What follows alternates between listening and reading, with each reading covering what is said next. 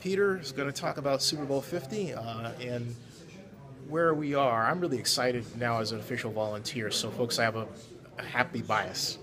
We're happy to have you. Yeah, absolutely. And hey, congratulations for all that you do. So I'm remember Bill Chakas introduced us when you were coming up. So That's right. Where are we with Super Bowl 50 right now in San Francisco? We're getting there. As you know, this is not just the couple of weeks leading into the Super Bowl. This is a year-long celebration of Super Bowl 50. So you saw it starting even in the Hall of Fame game. You saw the gold 50 on the field there. You saw everything starting to point towards Super Bowl 50. So we are gearing up, and then specifically in the Bay Area, our plans are coming together really well. I think September, 10th.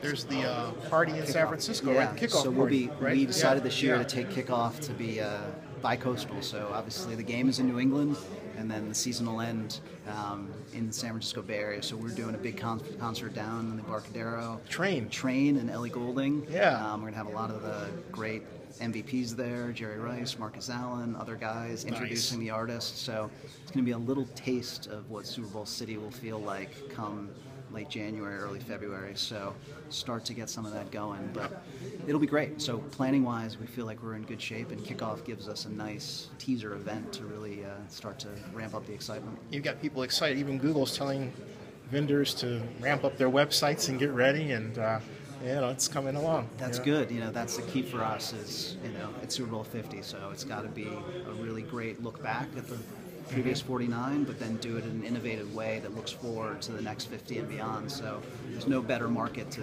do that in than where we are. Something occurs to me. Did the NFL draft experience at all inform the planning for the Super Bowl in terms of, ability to reach broad audiences in the way that the Chicago NFL draft did?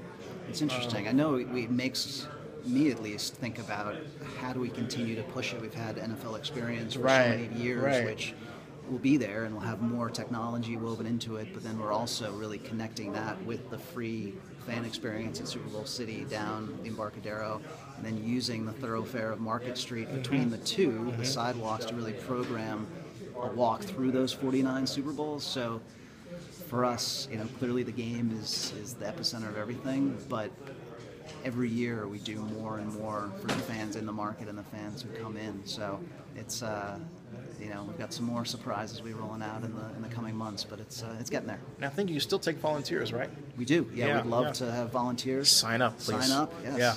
Super Bowl host committee, go on there, and the countdown clock is there. You can hold up your number, and they'll feature you in social media. So I did. Join me. Yeah. This is going to be a lot of fun. It's going to be fun. It's a big one. Yeah, I'm looking forward to it. Hey, thanks a lot, man. Okay, thanks. You got it. Sure.